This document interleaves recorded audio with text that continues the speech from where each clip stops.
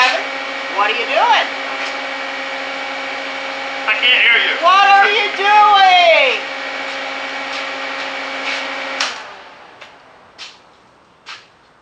New TIG welders. They're fun, but they're noisy. Is that the inverters over the transformers that are noisier? Well, right. Yeah, that's part of it. It's just that they're putting such, you know, they're going to bigger fans, I guess, to shove them inside those little cases, trying to get the duty cycle up on the machine.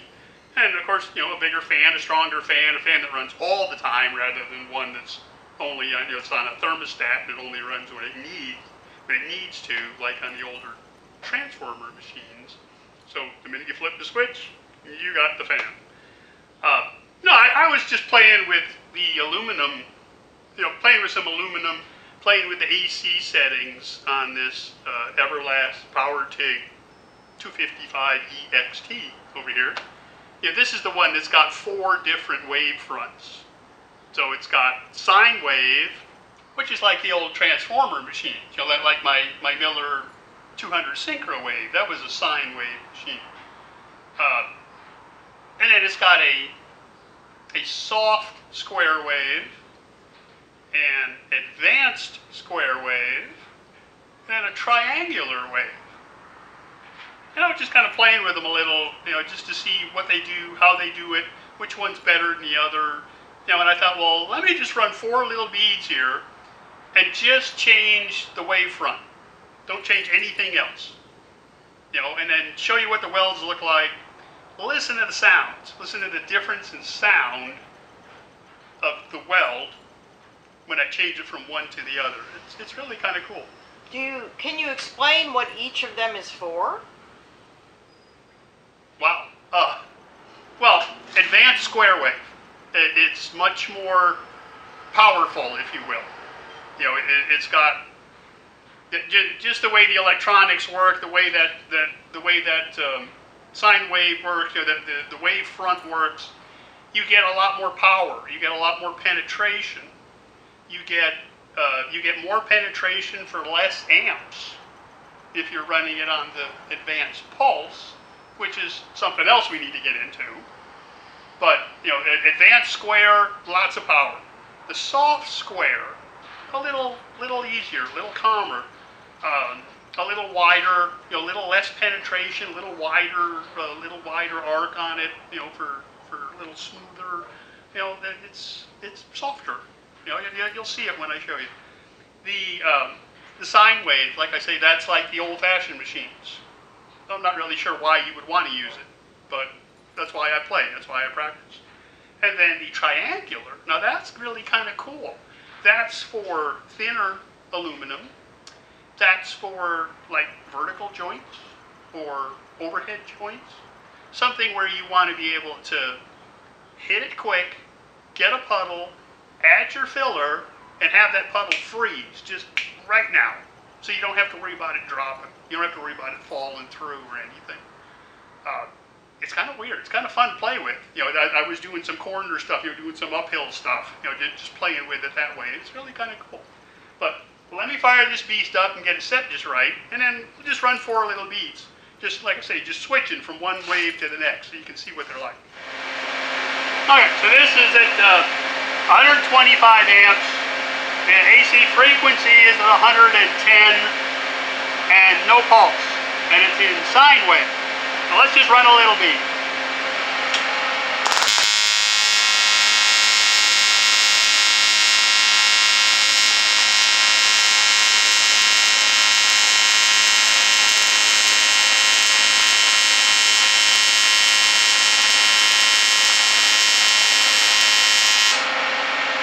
Okay, so now let me set it to the soft square.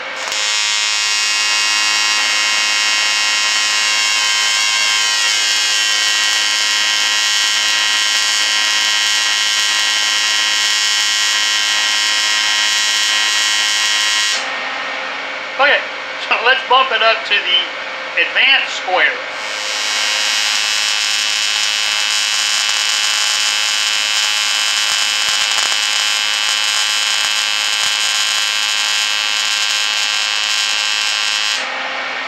So for the last one, let's try the triangular.